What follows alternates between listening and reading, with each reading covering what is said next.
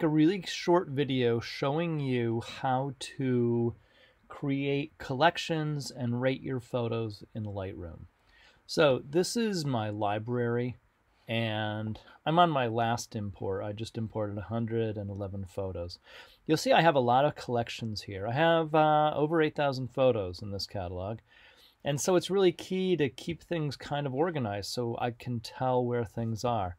Like I've got a collection for all my Canada shots. Well, not all of them. I started them.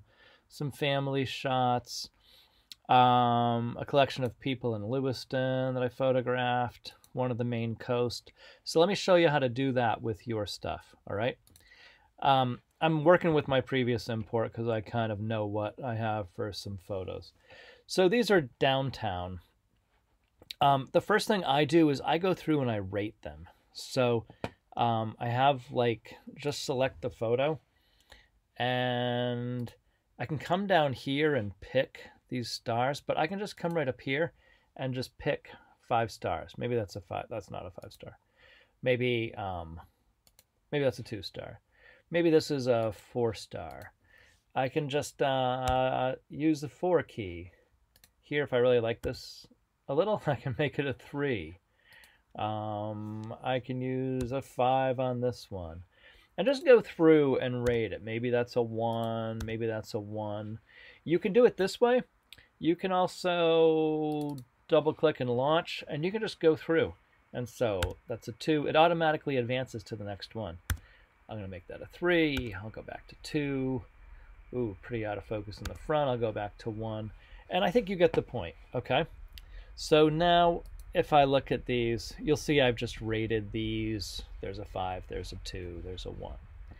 I can filter my photos, and I can filter them by, I can say, let's see all the 5-star photos in this collection. So that's a 5-star photo, okay? I can say, oh, let's see all the 4 stars. Maybe all the 3 stars. Maybe everything 2 and higher. You'll see that we're getting less and less quality images. And I could even go to, let's see all the 1-star and higher. When I have an image, I can also flag it. Maybe it's a 4-star, but I really want to do something with this, so I can flag that.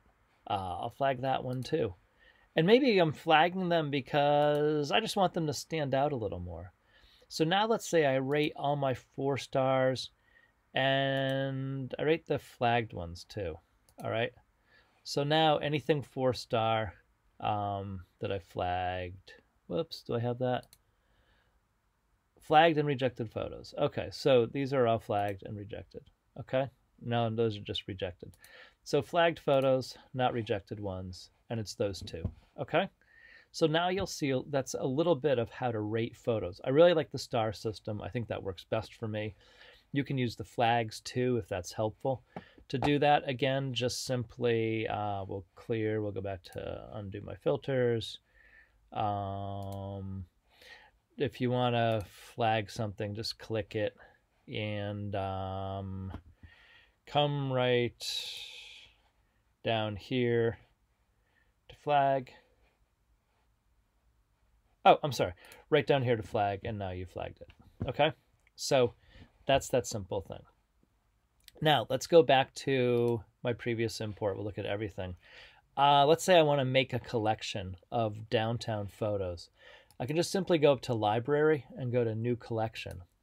Now, if I have any selected, I can click Include Selected Photos. So I'm just going to type downtown. I won't include these selected photos, but I'll create it. So now you'll see I have a collection called Downtown. And let's put these, I'll add this one. Let's put these photos in my downtown collection. Now I have 4 photos in downtown. So making collections is a really smart thing to do because you just can sort things really easy. All right. And you can avoid having tons of photos tossed everywhere and just kind of really get them organized. All right, that's it for the moment.